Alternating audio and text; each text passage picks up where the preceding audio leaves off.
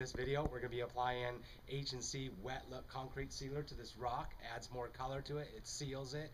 And up here in Idaho, the wet and cold, really cold climate up here causes this stuff to break and fall apart pretty easily because of the freezing and thawing. It's a good way to seal the rock, but also add a lot more color to it and add some sheen to it. We've actually hooked up a 510 Rack X fine finish tip on our sprayer here to actually spray this rock with our wet look sealer.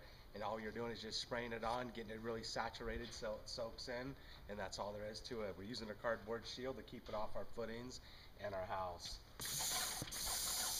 We've gone around and masked it to keep any overspray off of our house too. Used 3M 20-21-inch tape with 9-inch brown paper.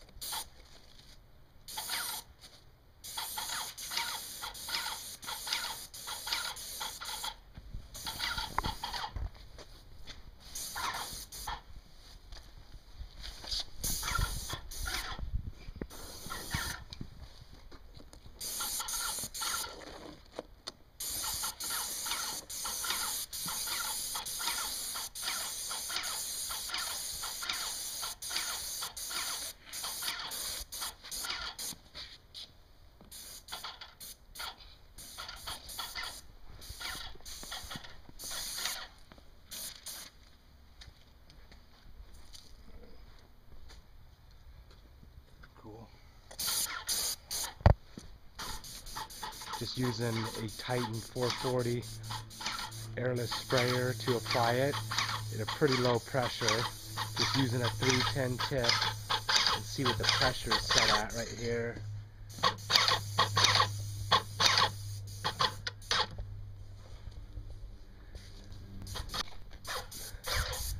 Just gonna be spraying on a nice heavy coat so the rock or your brick or stone is just completely saturated, and you can go back if you want it to be a little bit shinier after the first coat and give it a second coat.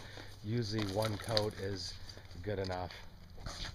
You just want it to be completely saturated so you can see the stuff, you know, starting to pool on your stone and soak in.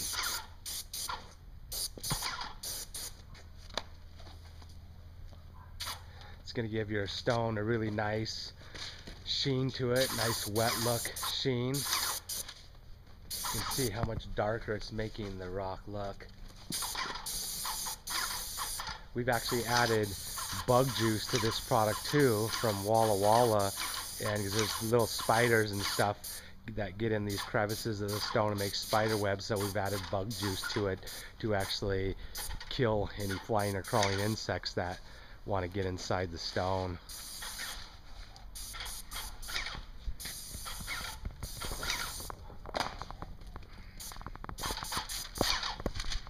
Once again, we're just using a Titan 440 sprayer at low pressure using Sherwin-Williams H&C wet look clear sealer, and that's a water-based product, so it cleans up easily with water. And we're just using a Rack X fine finish tip. You don't want a tip that throws out too much or you'll start to get it puddling and running off the stone, getting drips and puddles and pouring off. Just a fine finish tip. 310 or 510 will work just perfect.